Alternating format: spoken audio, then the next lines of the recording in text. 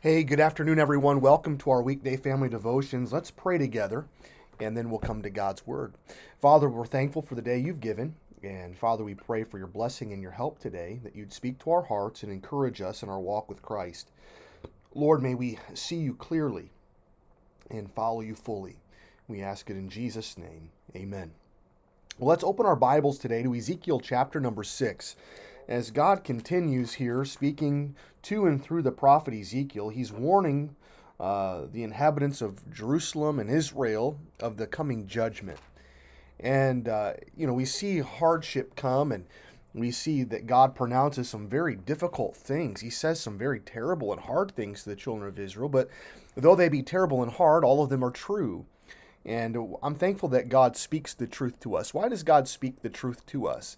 He does so in love, and that's what he desires for us to do to others, speaking the truth in love. And the Bible says in Ezekiel chapter 6 and verse number 8, in the midst of all of this, God tells them that a third's going to die, the pestilence, the sword, and another third of the famine. And so he says in verse 8, yet will I leave a remnant, that ye may have some that shall escape the sword among the nations when ye shall be scattered through the countries.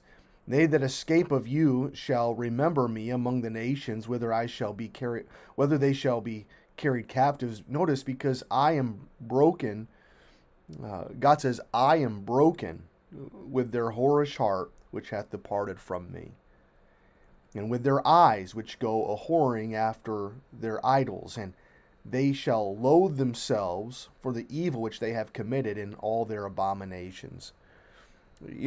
God is heartbroken over sin. I'm not sure we can fathom this. Of course, God hates sin. When we read that in the Word of God, He does. Sin is the antithesis of God. God is holy and just and righteous.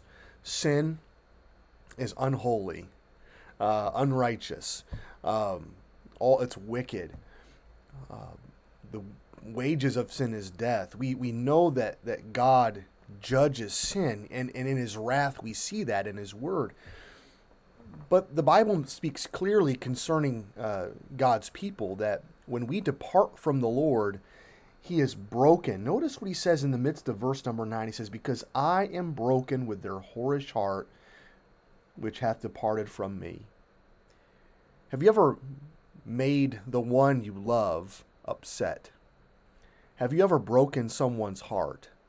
Have you with your spouse ever had a heated argument and one leaves in tears?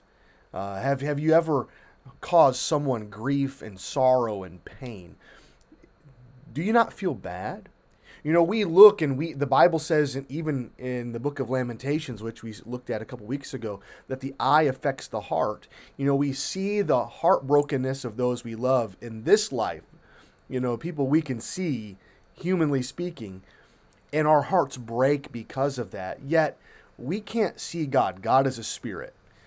We can't see the tears that God sheds on behalf of our sin. We can't see the brokenheartedness of God over our sin, but we can read of it here in his word. And may we see these words, may we understand just how dreadful it is that when we sin against God, when we sin against others, when we sin against ourselves, may God change our hearts and help us understand the depths of sorrow that it causes our Lord, that God is broken over our sin. And may we repent, and may we be right. I pray that God would help us see things as he sees them. And I believe that's part of the problem we face in life today, is that we're so temporal. We fail to see beyond to the eternal. May God help us gain a heavenly perspective in all things. Father, we love you. We pray that you'd help us today see our sin for what it is. Lord, and may we be broken over our sin, just as you are broken over our sin. May we be broken-hearted, Lord. May we be repentant. May we be of a contrite spirit, Lord. May we seek restoration and forgiveness from thee. Lord, our prayer is for revival. Lord, may you help us understand just how significant these things are. And Lord, may you bring our hearts into agreement and understanding with thy word. And we ask in Jesus' name, amen. Well, thank you for joining us today. We're praying for you, and Lord willing, we'll see you tomorrow. God bless you. Bye-bye.